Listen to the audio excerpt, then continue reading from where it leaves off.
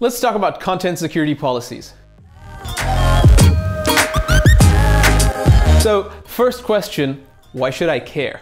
And if you watched my previous video about XSS or cross-site scripting, that should give you a good idea about why you should care. So if you haven't, I'll put a link up in the somewhere. But the gist of it is a content security policy allows you to, in a really granular way, describe what you allow, what content you allow, and from where you allow it, and how you allow it on your web page. This prevents scripts from calling out to any other origin. Like, this prevents somebody loading a script from like hackers.com on your website because your content security policy doesn't allow it. It's actually really great for fine-grained control of what content your website is allowed to render or call. So it's a huge security benefit here. And so you might be thinking, great, that's fantastic. How do I use it? And before we talk about how, we need to talk about where. I've seen content security policies being used really in 3 different places, and I'll list them in maybe descending order of frequency I've seen them used. The first is from a server in headers. So when a server sends you a web page, it includes with it headers, which is just a bunch of information about the server. For example, I'm sending you an HTML page. By the way, I'm the server and this is my identity. By the way, I'm the server and this is my content security policy. I only allow scripts from this site, I only allow images from that site, and so on. So headers is one way. A second way is meta tags on the client side. But as you can imagine, this has some limitations, so not the best. And then the third way, I haven't really seen that much, but I think it's mostly to do with like Chrome extensions or something, and that is to include a manifest.json with your content security policy in there. I won't be covering that because it's not really common. Now that we know where to put the content security policy, how do we do it? How should it look? Well, we've already agreed and decided to do it via server-sent headers. So we have a header called content security policy.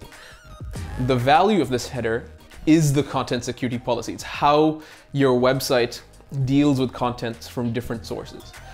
Content security policies are written using things called directives. There's many directives. We won't cover them in this video, but I'll add a link in the description to maybe all the directives. We will talk about, though, the most common directives. And by far, the default directive, the foundational directive, is called default source, default-src. And this tells the page that is being rendered from your server-sent content security policy, whatever happens, this is the policy for everything.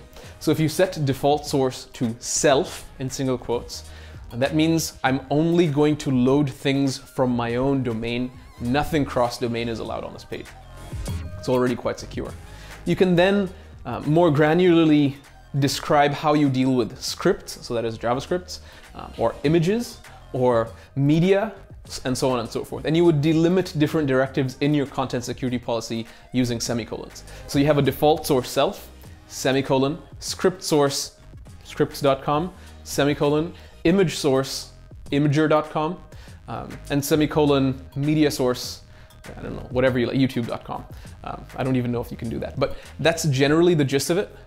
So you have a default source and then you can, change allowed sources per type of content.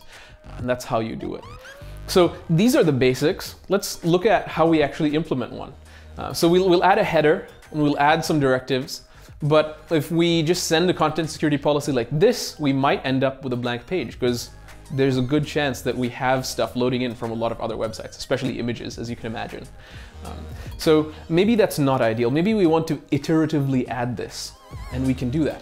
If we tweak our header just a little bit, and instead of content security policy, we change it to content security policy report only, then what's going to happen is the policy is still being sent to the browser, but is not being enforced. Instead, the browser just reports what violations happen, so then you can look at your console, you can see what's not allowed, and go tweak your content security policy as needed.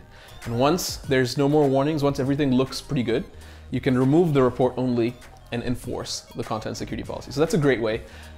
You can also, for greater observability, add a report URI directive, and this will send a post request on every violation to whatever URI you give it, containing information about this violation. And then you can choose to respond to it however you want. You can choose to store it in a database, you can choose to send it to Sentry or Datadog or something, whatever you want.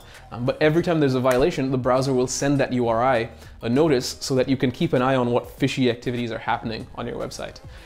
That's essentially it for the basics, at least. There's way more. As I said, links in the description.